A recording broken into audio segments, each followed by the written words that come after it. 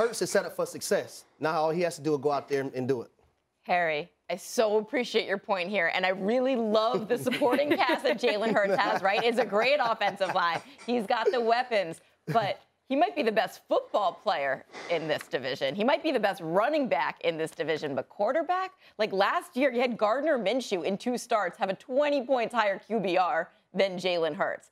I can't believe I, again, get to come on this show, First Take, and defend the Dallas Cowboys 2 years in a row, 2 days in a row. This is a rite of passage. However, how are we not talking about Dak Prescott as the best quarterback in this division when he's coming off career marks in passing touchdowns, completion percentage, led the team to the playoffs? I think that, yes, they got rid of Amari Cooper. CeeDee Lamb is going to be that guy. It's Dak Prescott as the best quarterback, and I don't think it's close. Here's the thing I'll say about the Dallas Cowboys. I just think that Dak Prescott has to be the best quarterback in this division in order for Jerry Jones and this team to get to where they want to go. With respect to what the Eagles have done around Jalen Hurts, they're in a different phase of their program building than where the Dallas Cowboys are at right now. It's championship or bust for the Cowboys, because if they don't win it this year, you're talking about them having to move on from some core pieces and potentially moving on from their head coach and Mike McCarthy. That's not where the Philadelphia Eagles are. So while I do agree with Harry that Jalen Hurts is set up to have more success, there is a reason why the Cowboys are paying Dak Prescott $40 million a year.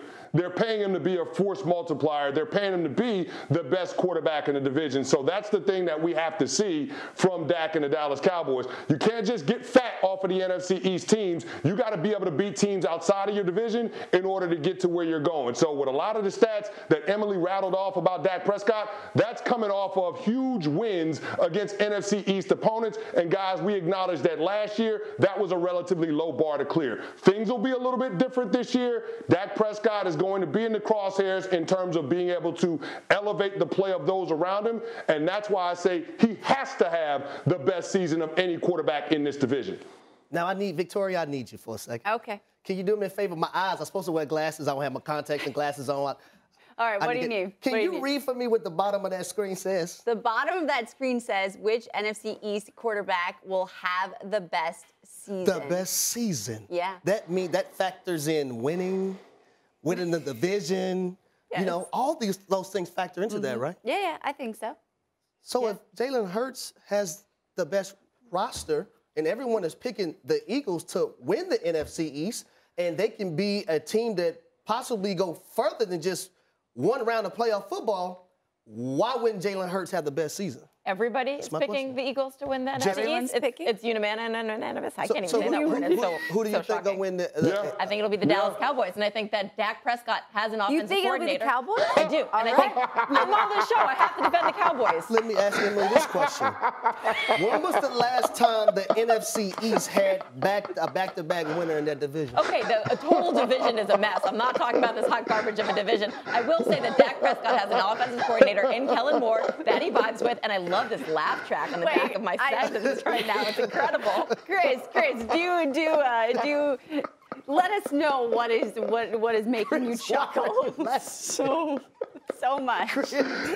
Guys, I came to work just to get that laugh right there when Emily said the Cowboys are going to win the division. Because to Harry's question, the last time the division had a repeat champ was 2004, nearly 2 decades ago. So there's a lot of turnover at the top. The one thing that I will say is going to be a bear for the Cowboys is the offensive line, because you're talking about a unit that lost Connor Williams, a unit that lost La'el Collins. That has been the strength of this team since Dak Prescott got there. I'm not quite sure that that's going to be the same. The other concern that I have is coaching when it comes to end-of-game situations like we saw in the wild card round of the playoffs. When it comes to the penalties, that is the other thing that could potentially hold this offense back. You didn't have one offense that had more accepted offensive penalties last year than the Dallas Cowboys. That usually doesn't change until you change the head coach. And so those have to be huge concerns about the Cowboys potentially repeating as division champs. And football is won at the line of scrimmage. Better offensive line, better defensive line, that belongs to the Philadelphia Eagles. That's why I think they will win the division. But in order for the Cowboys to be competitive and to get back into the postseason, Dak Prescott will have to have the best season of any quarterback in the division. Maybe it's not Mike McCarthy coaching them to the division title. Maybe it's Sean Payton, but they're still going to win it. Oh. But I'll tell you this. The best season out of the NFC East when it comes to a quarterback, that's going to be Jalen Hurts this year.